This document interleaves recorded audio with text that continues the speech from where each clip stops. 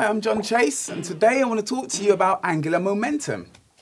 Now, angular momentum is that thing that kind of keeps your wheels spinning in the same way it does when you're on your bicycle. It's the reason a frisbee keeps so sturdy when you throw it.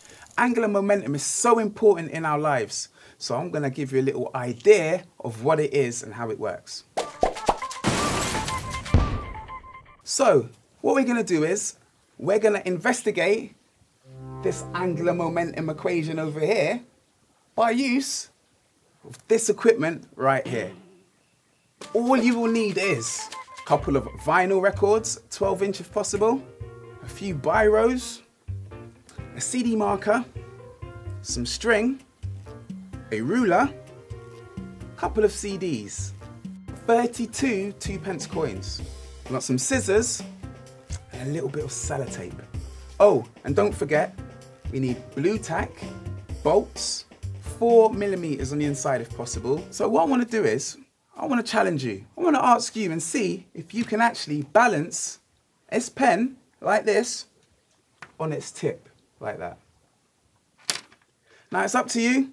I'd say you can use CD, you can use some blue tack. The only important thing is the blue tack can't touch the table and the CD can't touch the table. The only thing that's allowed to touch the table is that. So all you need to do is take some sticky tack, put it around the pen. Pretty easy, really. And there you go. Lies. Right. Next thing you do is you take the CD.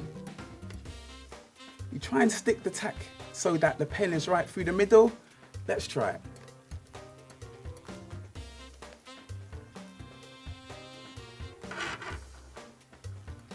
Look at that.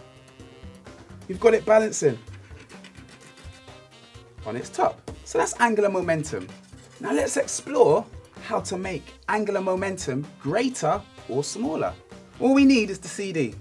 What we're going to do with the CD is we're going to put a different axis on it. So I'm going to take the nuts and bolts, screw it through the middle to try and get a lovely sturdy center and make sure I get it straight in the middle. So if you follow along, I'm going to do this. You can have a go at home and see how good it is.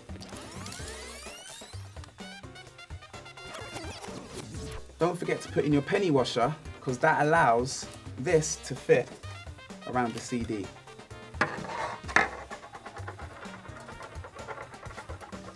Voila! So it still works and we can see it spinning. So now let's have a go at changing one of these factors. So first of all, I want to change V, which is just its velocity. It's moving quite a lot, isn't it? Moved it quite slowly, but it was still spinning and staying up. And that's because it had angular velocity. I know. How about we change M? Now M just stands for mass. It just stands for how much it weighs. So we're going to change it and increase it. So if we increase it, we should expect the angular momentum to increase. So let's increase the mass. We're going to stick 2p coins around the outside of this CD.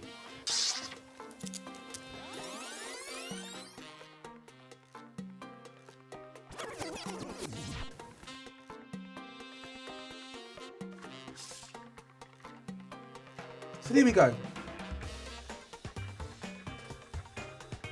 You could do more. So if you want, you could try at home. You could take the 2p and you can stick them to the edge. And if you put them on the edge, that is changing the final part of the equation. And that's this part, R. And that's basically saying how far each one of these are from the beginning, from the center. We call it the radius. So the bigger that is, hopefully, the more stable and the higher the angular momentum. Okay, so we've seen how the different things affect it. Now let's not mess around. Let's try something even bigger, like a vinyl. Now while that's doing its thing, I think I'll upgrade to something even bigger and badder than this. And this is due to angular momentum. Now where's the rest of my bike? I need to get out of here. If you want to see more of this cool live experiment stuff, why not just subscribe to Head Squeeze? It doesn't cost you anything.